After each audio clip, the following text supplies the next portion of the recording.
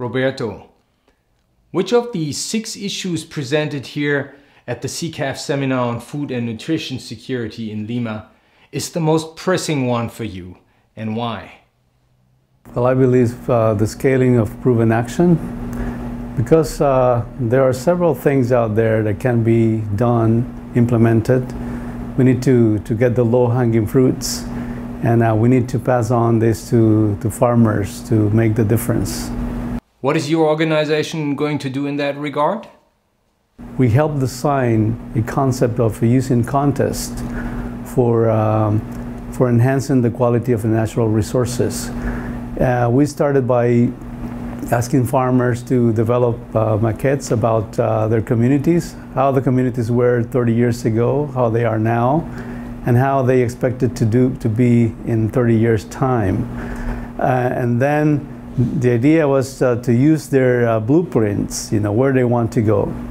So based on that and the priorities they design, the project started to launch contests towards that goal.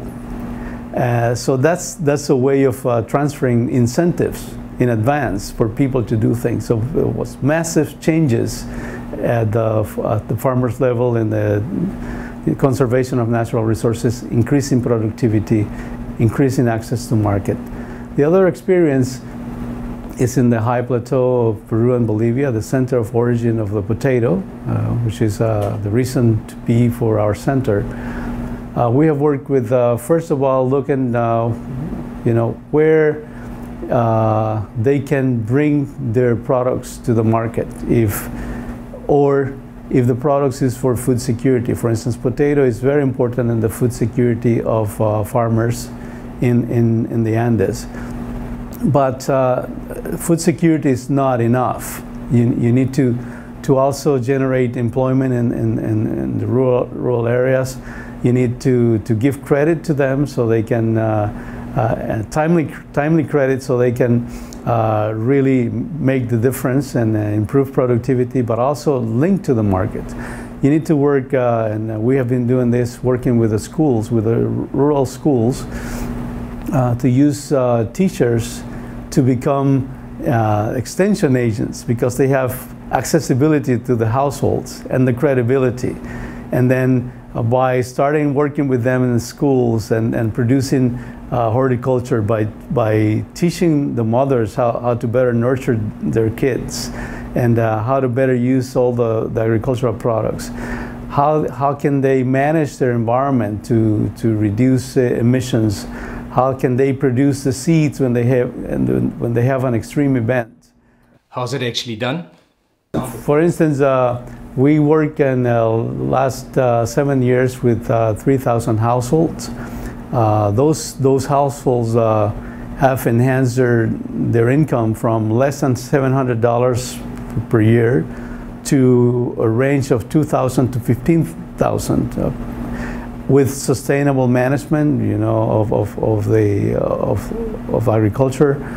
Working with NGOs and the private sectors on exporting some of the goods. For instance, we work on certifying quinoa, organic quinoa, and exporting that and have traceability back to each farmer's field.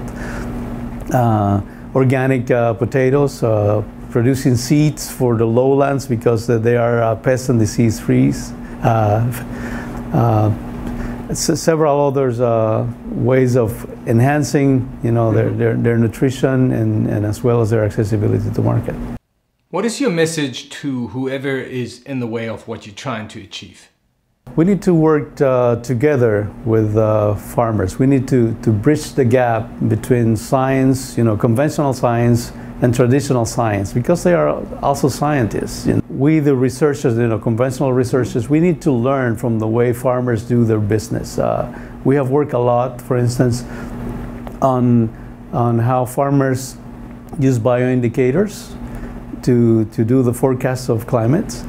We have learned from that, but also we have learned that since climate is changing, it is more difficult for them to interpret the bioindicators.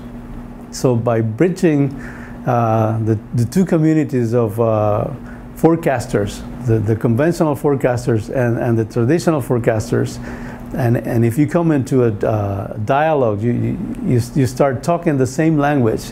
You can use the networks for communicating climate to farmers better, because now you learn who the nodes of the communications networks are, so you can get the message across, because the skill of doing forecasts is becoming better and better in the formalized science. But then also you need to translate that and package it into a way that people can use it for making decisions. Now, that was a very nice elaboration. What is your key message? Climate change is a problem of everyone. There's no one group that can solve it alone. We need to work together to solve it. Thank you very much.